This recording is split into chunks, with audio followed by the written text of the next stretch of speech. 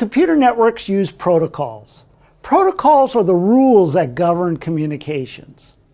Very similar to the protocols used in human communications. In human communications, we have protocols like language. If I'm speaking to somebody, we want to use a common language so we can understand each other. We may have other types of protocols that we use. Do we talk formally or informally? How we greet each other. There's a protocol for that. Even how we dress or conduct ourselves. All of this are protocols that help govern human communications. In computer networks, we use protocols also to help govern communications between two devices.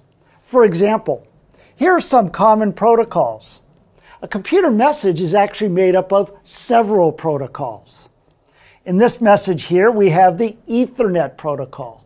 The Ethernet protocol governs network interface card to network interface card in the same network. We have Internet protocol. Internet protocol governs communication from the original source all the way to the final destination. Make sure the message gets there and gets there all along the way. These devices called routers know where the packet is going. IP is for that.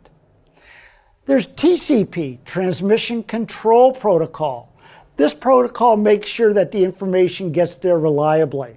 And if it arrives out of order, if there's a sequence of packets all associated with the same message, it makes sure that they get reordered properly. And then there's HTTP, Hypertext Transfer Protocol. This protocol governs the exchange or transfer of HTML, Hypertext Markup Language. So when we are requesting a web page or downloading a web page, the message can contain all of these protocols. So in computer networks, we use many different protocols. Learning about network protocols will give us a better understanding of how networks operate, how to implement and configure networks, and also how to troubleshoot networks.